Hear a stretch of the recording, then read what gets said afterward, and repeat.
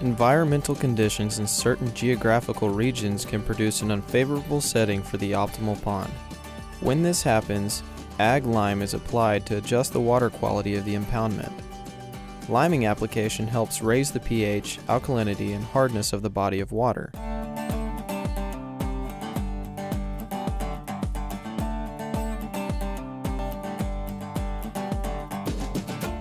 Proper alkalinity and hardness buffers pH swings, which promotes the growth of a crucial component of the food chain called phytoplankton.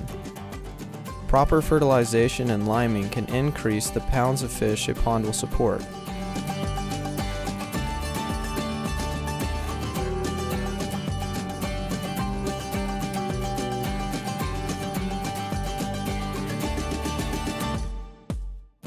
Exposed soil in the watershed of a pond or lake allows sediment to be washed in during rain showers.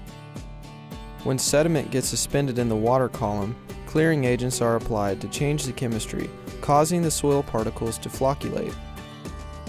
Muddy water prevents phytoplankton growth and reduces fish reproduction and growth, while also making them harder to catch. Proper testing ensures nutrients will become more readily available to phytoplankton, resulting in increased production.